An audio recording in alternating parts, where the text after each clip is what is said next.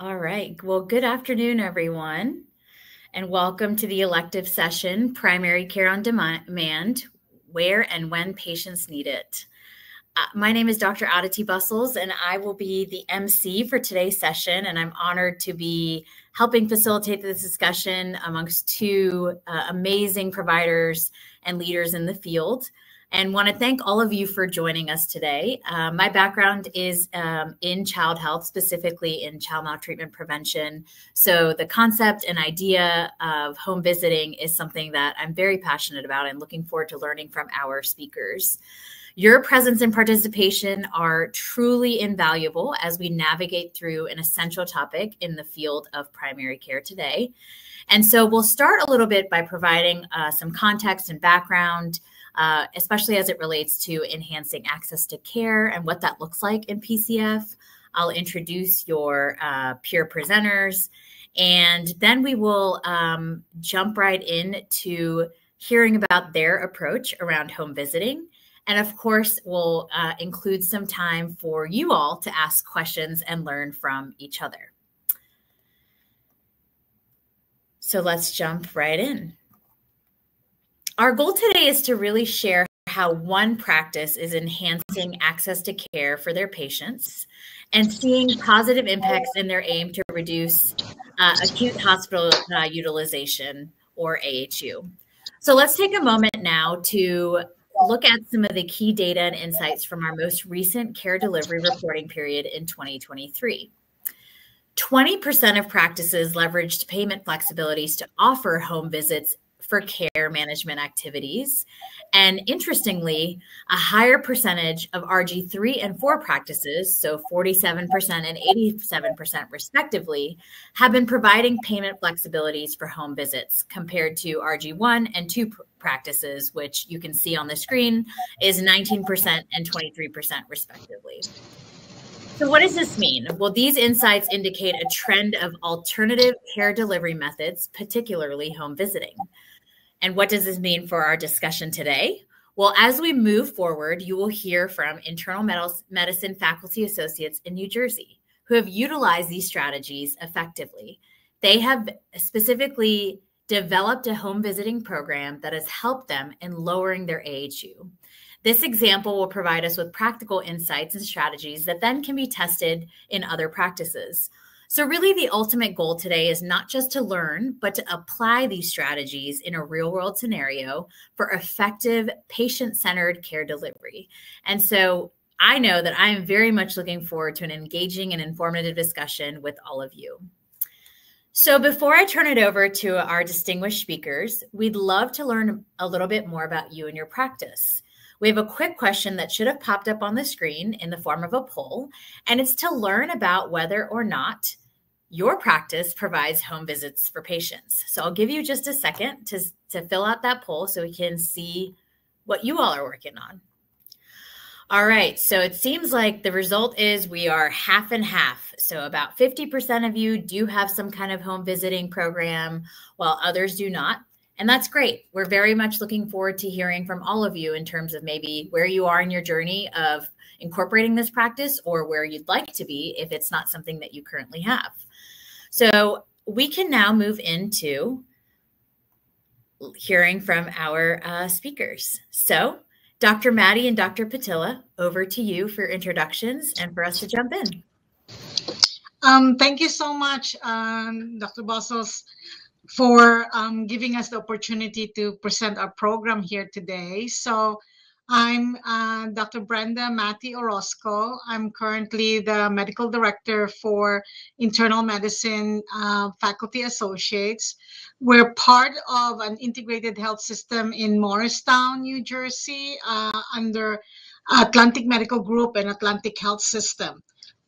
We are primarily a primary care practice, and we've been part of the journey from CPC Plus and now with Primary Care First as well.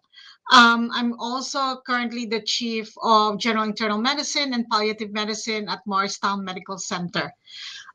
So I'd like to turn things first to Dr. Petilla to introduce herself, and then we'll move on to the presentation.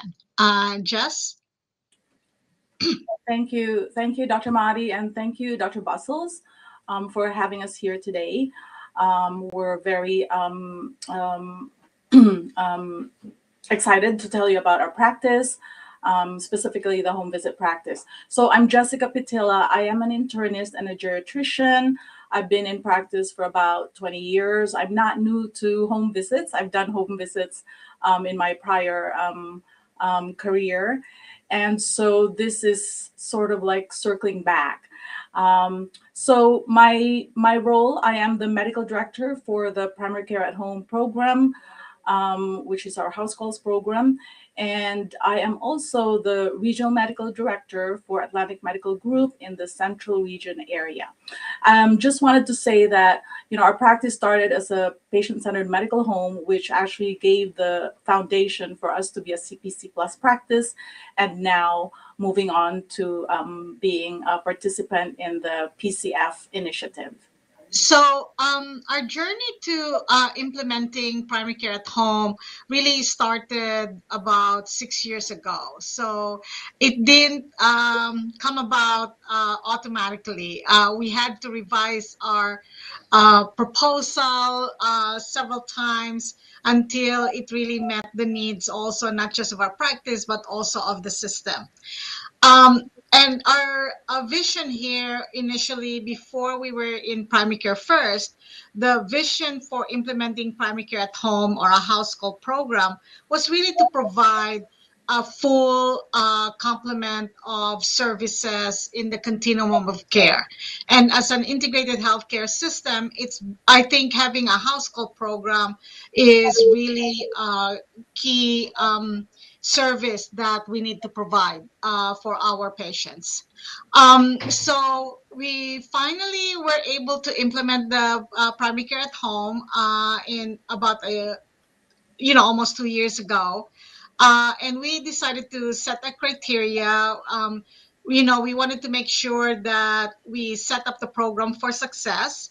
So, and we primarily wanted to focus on older adults, those who are 65 and older, and those residing in Morris County, and those who are meeting the criteria of being homebound under the Medicare definition of homebound.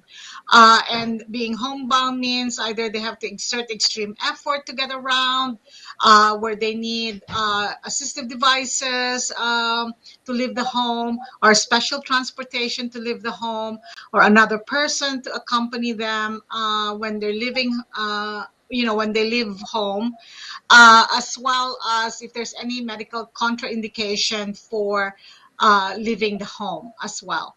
And our vision was first to recruit a full-time nurse practitioner, and hoping that if successful, we were going to add another full-time nurse practitioner. And based on that, we were able to initiate the implementation.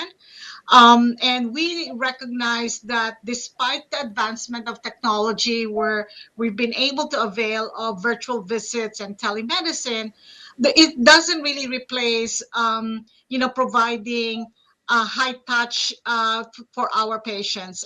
There are patients who really need to be examined, and I think being at the right place at the right time and in their home environment will provide us greater information as to what they will need in order to age in place and really to support them in that process. So our practice has 40% of our patients in the practice are over the age of 65. And we knew that we need to be able to at least also meet some of their needs, especially as they become more frail and really limited to the home. And we did convene an interdisciplinary work group. I'd like actually, and we also used the data feedback tool from Primary Care First, which also gave us evidence that the need is there, and also that the impact is going to be quite measurable. So I'd like actually Dr. Petilla to provide more details about the resources and the stakeholders and our partners in this journey.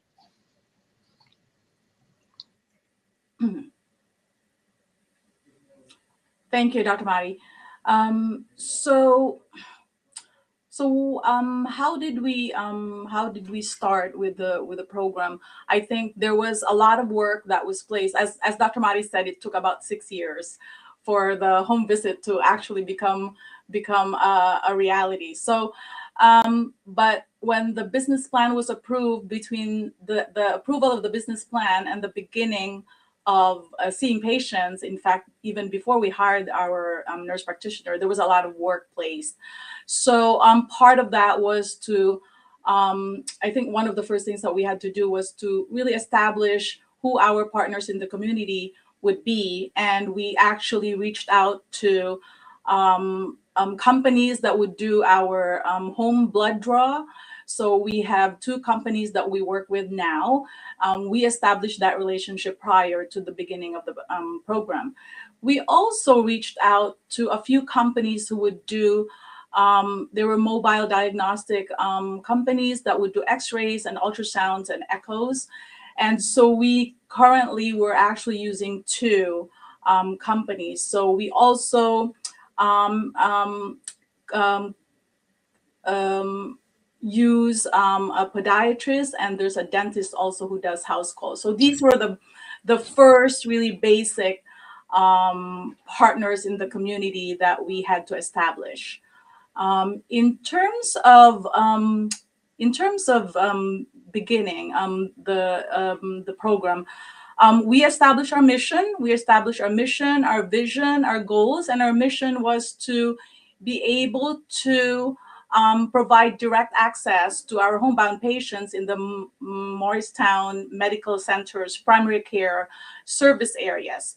And so and as what Dr. Matti said, we established our geographic scope, which is the Morris County area. We wanted to start with that piece. We also established our goals, and our goals were really to be able to prevent and avoid hospitalizations, prevent our 30-day readmissions, facilitate care transitions. And we also wanted to be able to enhance patient access to the homebound community in order to avoid emergency department visits. We also enhanced care coordination with the patient's primary care physicians if needed. The type of service that we are giving, the type of service that we give would be primary care, meaning long-term care with the patients, or transitional care. So when a patient is at home, unable to go to their primary care doctor, we take care of the patients prior until they can go back to their primary care doctor's office. So we do that kind of service. So it's most of what we do is really long-term primary care. In terms of the care team, so our care team, the core care team really included the nurse practitioner, of course, who would go and conduct the actual house calls. We have a dedicated CMA who would assist our clinicians with almost everything that they needed, from scheduling to patient intake of insurance information, intake of some of the history, and insurance verification, scheduling of lab and x-rays as needed. And really the CMA is key because they provide that communication between the patients and the practice. Other pieces that we had to establish, what kind of access do we give our patients? So in terms of access, the patients are assigned a personal care clinician. And for any routine visits, preventive care visits, they would be scheduled with their primary care physician. If there was an urgent need for the patients to be seen, we had established also with our patients that we are really not, we do not do urgent same day visits. We just do not have that capacity yet. But we do try to schedule a virtual visit with a patient if that would be possible. and then schedule a visit within the same week. So we can do same week visits. We made sure that we can do same week visits, but no same day urgent visits. This actually worked out well with the patients.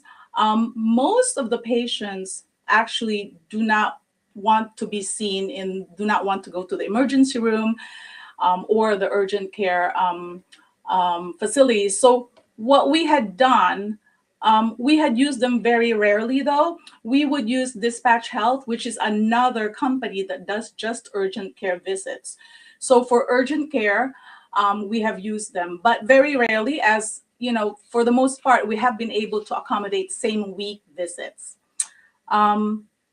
In terms of access to our clinicians for any medical advice, our clinicians, our NPs have cell phones. So it's not mandatory. We did not mandate for them to give the cell phones, but it was just easier for the nurse practitioner deemed that it was easier to give them access to the cell phone, but they would turn it off after business hours and on weekends when they're not on call. So that was the understanding that we had with the patients. So it just made it easier in terms of communication. But generally, the patients are able to communicate via MyChart and can send us messages, or they call and talk to the dedicated CMA that we have in the practice. Coverage, so we have coverage 24 hours by 7. The nice thing about our model is that the primary house calls practice is embedded in a bigger practice, which is what Dr. Matti had just described earlier. We are a practice of about 4 or 5 other physicians, other clinicians. And so if there is coverage and if, let's say, I wasn't there, I am actually the collaborating physician, and Dr. Matti is the backup physician. So if I'm not there or Dr. Matti is not available, the NPs, our clinicians who do the house calls, actually have access to the other doctors in the practice. So they do not feel isolated, which can sometimes be a bit of a concern with patients, with clinicians doing purely house calls. So in terms of our workflows, we use the EMR, we use Epic, and we have templates that we created. And again, this is all done prior to to actually the beginning of our home visits. So we had a template, we created a template that will serve the home visit patient, and will also let us obtain the data that we need to do in order to measure our performance. And so we use that, and we actually also have communication is encouraged for clinician to clinician or clinician to staff. We use Epic, MyChart, we use the inbox, we use Epic Chat, we use Teams, and we text each other. For communication between the practice and the patient, they are encouraged to use MyChart, or they can call if they want to, or they can actually communicate via the cell phone with their NPs.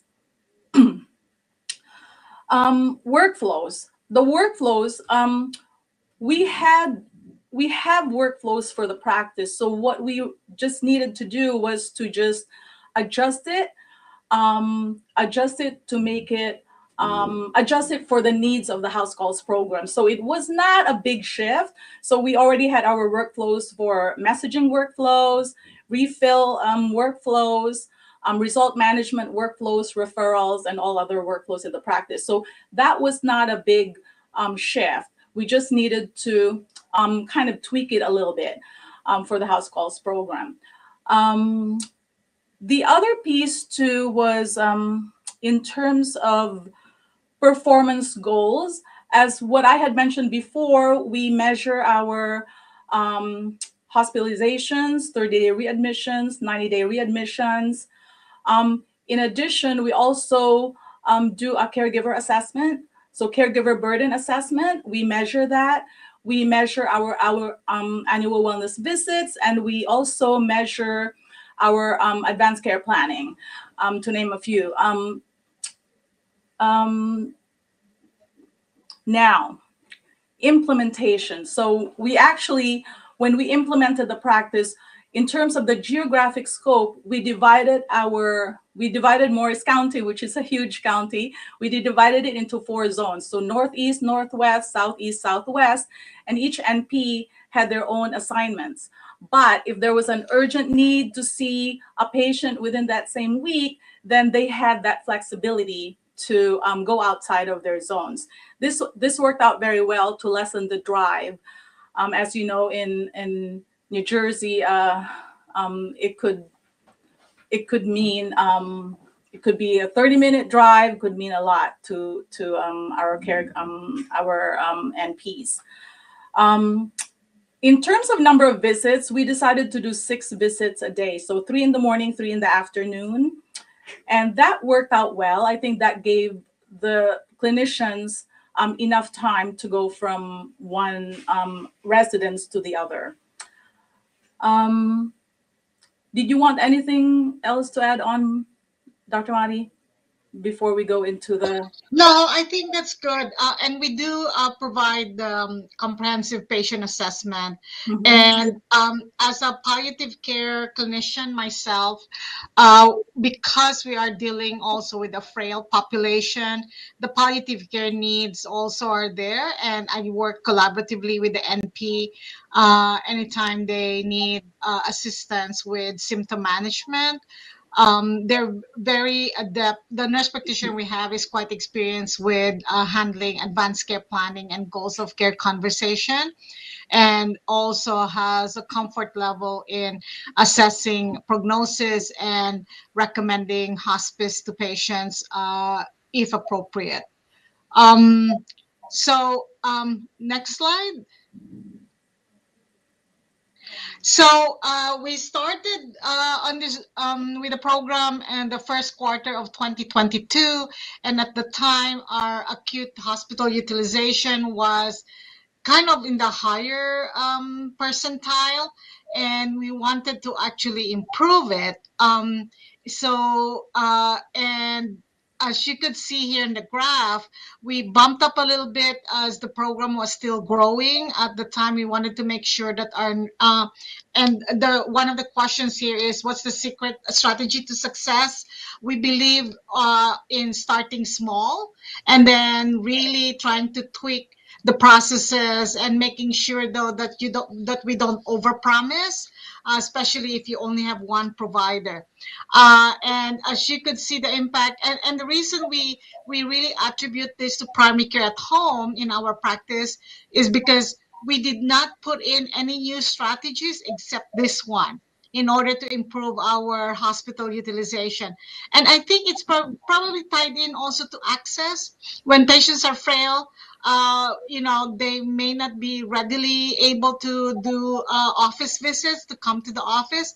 And also, because of age, sometimes they're not really, or they're really reluctant to use telemedicine for their visit. And over time, we clearly saw the impact of the house calls. We did have a bump up back to our high acute hospital utilization when our nurse practitioner actually went on maternity leave. So we're hoping to get back to a successful strategy, but we are able at least to demonstrate here that there's a lot of positive outcomes in providing house calls. I think the patient and family experience have also has been excellent. I think our nurse practitioners have really gotten positive feedback, and also I think they, at the same time, our nurse practitioner also feel quite supported because the one thing I was gonna emphasize, aside from the full-time CMA, our practice is able to also provide other support, such as behavioral health. We have behavioral health clinician in our practice that is also available to do, not necessarily to do house calls, but able to do virtual visits to provide behavioral health services. We also have a social worker in our practice that's able to provide case management, provide, community resources for the patient and the family that they can utilize and avail of. We also have a clinical pharmacist that is helpful in issues related to polypharmacy, or patients being on high-risk medications, or looking into drug-drug interaction. So I think integrating a house call in an existing practice where the practice already have available resources is another strategy to success. Also, in making sure that the provider for house call doesn't feel too isolated. So our nurse practitioner actually also can bring our residents along during a house call, so that also provides some interaction out there in the field. It's also a great learning experience for some of you who may be part of an academic or a teaching hospital. I think providing the experience to residents on how to do house calls and what it's like to see patients in the home has all really been positive for us.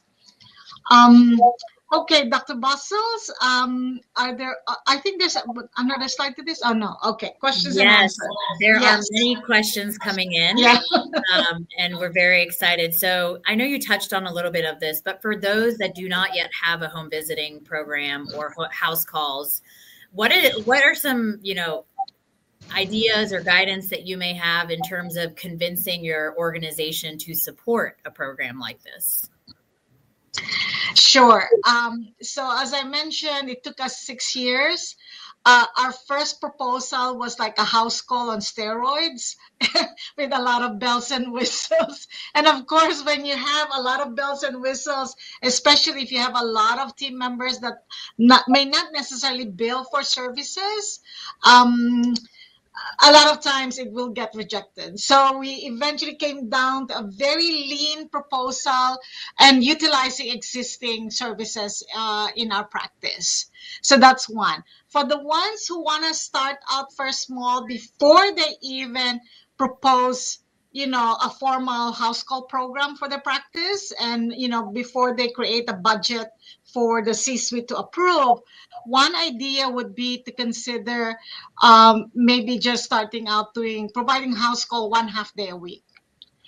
So with 1/2 day a week, you probably need already like a panel of about 10 patients for 1/2 day. Because if you're planning to see them once a month, that's how many patients you may need to just start with 1/2 day a week. And and see what it's like, and see whether it's time consuming or not, what resources would be needed. And it can potentially replace one office session, 1/2 day of office session, if really the practices want to start small without having to require a lot of resources.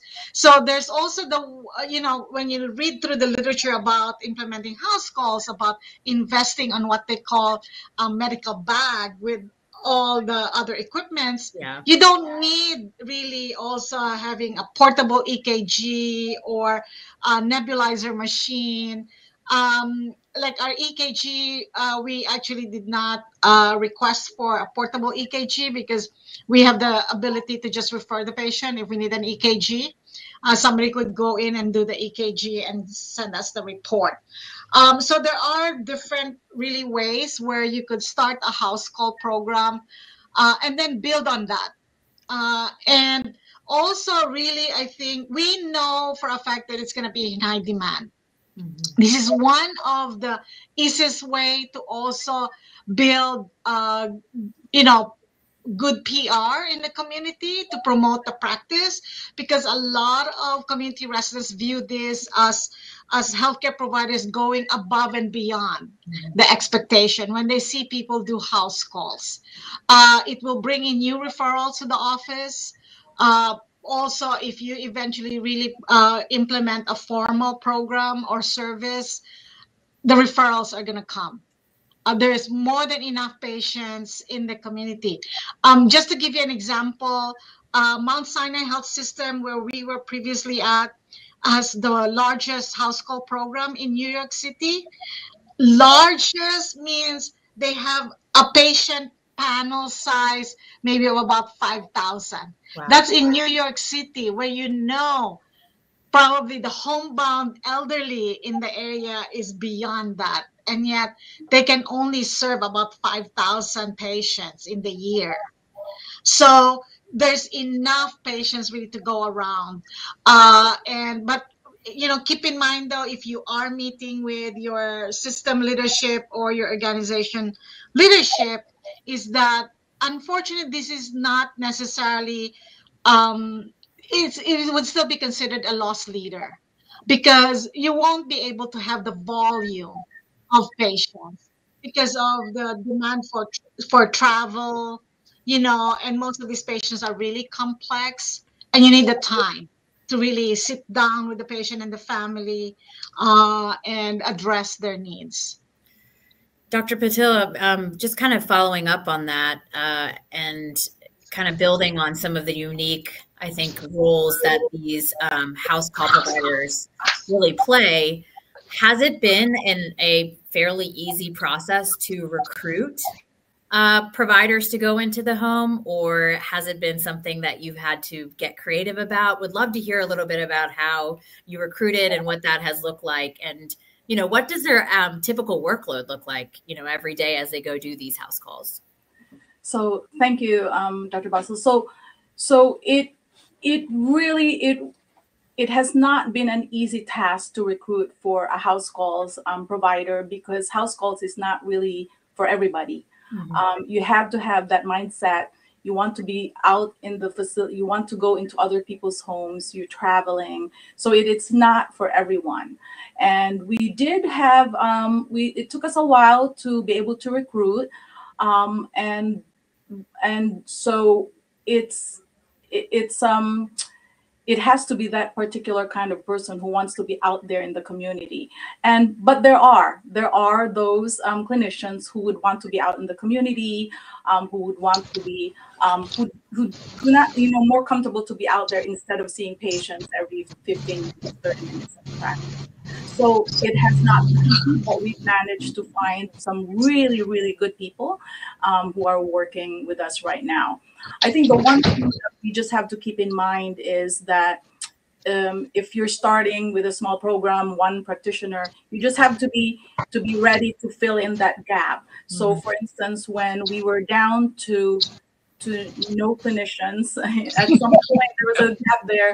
Basically, I went in and Dr. Matti went in to fill that gap for to see the patients who needed to be seen until we recruited and until our first practitioner came back from being on leave. So yes, and in terms of, I just wanted to touch base also in terms of marketing in the beginning with one clinician, we gingerly introduced the house calls program to the community. We marketed mainly to our building, our clinicians, our hospital, and I think in terms of really keeping the geographic scope was key, because we don't want to spread ourselves too thin. On year 2, though, we did add on a few neighboring towns outside of Morris County, just because there really is a need for house calls. There will always be a need for house calls. And as what Dr. Matti said, and I think I see one of the questions here is that there are a lot of homebound patients there. And so there is really a big need. I think one of the reasons why we decided to our criteria in choosing our criteria was really to be able to serve those who need it the most. It's not a concierge practice. It's not for the patient's convenience. It's really to be able to reach out to those patients who are unable to come. Yeah. And our provider goes, will do the visit on their own. If really there's a concern for safety, depending on the neighborhood, we have the ability of providing them with a companion or somebody to accompany the provider. We also made it known that we don't do house calls before the sun is up or after the sun goes down. So we stress that to the the nurse practitioner, because we want to make sure to ensure their safety. Dr. Petilla and I did a lot of house calls in Upper West Side of Manhattan, Central Harlem area, Fort Washington. We've been all over, from the, from the penthouse to the projects. So we know the different challenges that a provider can face when doing house calls. Although, by and large, for most of the house calls we did in New York City, the community was very appreciative, and even the neighbors will help you. Once they know you're there to see their neighbor, they will go, they will offer assistance. There was one time when I couldn't get into the building, and the patient didn't seem to hear that I was already calling. The neighbors were yelling at the window to tell the neighbor, let her in, she's here to see you. So really, I think a lot of families appreciate the house calls. Yes, it is more than a medical visit. It's a social visit. Yeah. And I think that that's key and really important as groups are thinking about bringing this practice into their work, is that this is so much more than just one acute visit. It's really getting to know the patient and those social determinants of health that often are dictating some of the complications that you all are seeing. So Dr. Petilla, you mentioned this, but considering that many of these patients are homebound, do you see them ever in the clinic as well? And how do you keep these home visits from hitting leakage? So once they're homebound, once they're being seen by our nurse practitioner, seldom, on very, very few occasions, they would come to the office. And mainly for me, from my experience, it would be some of the patients that I've referred to the house calls program because they couldn't come anymore to the office, or it was very difficult for them to come to the office. But if they say they wanted an opinion on advanced care planning, a second opinion on, let's say, a medical condition that was found, then they would come to the office. Yes, I've seen they would come to the office, but for the most part, they're very happy with being taken care of by the nurse practitioner. And I think the fact that there is communication between the nurse practitioner and some of their primary care physicians may help. So the trust is there. Well, leakage, of course, can be a concern, but I think with the size of the program, I don't think we have that big a volume right now where we worry the big impact it would have, regarding adjusting the accuracy of payment.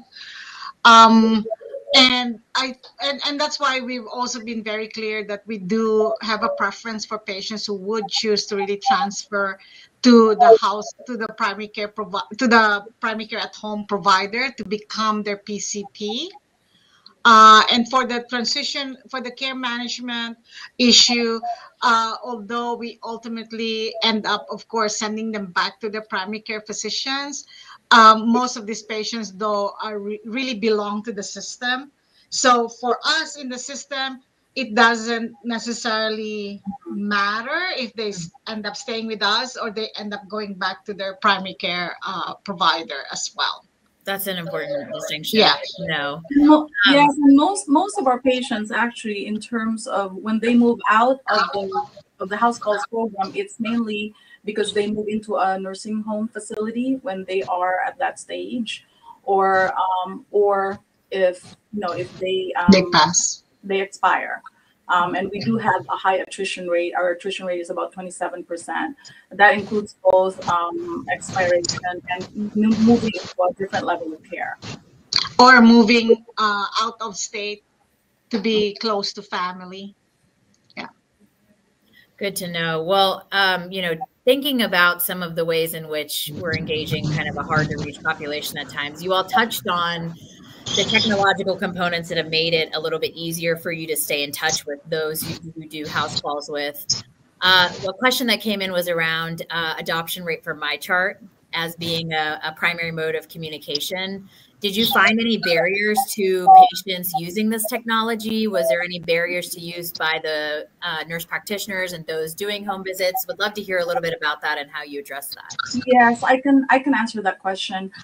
Most of the actual patients who are homebound, most of the patients are really not computer savvy, and so they really would not know how to access my chart.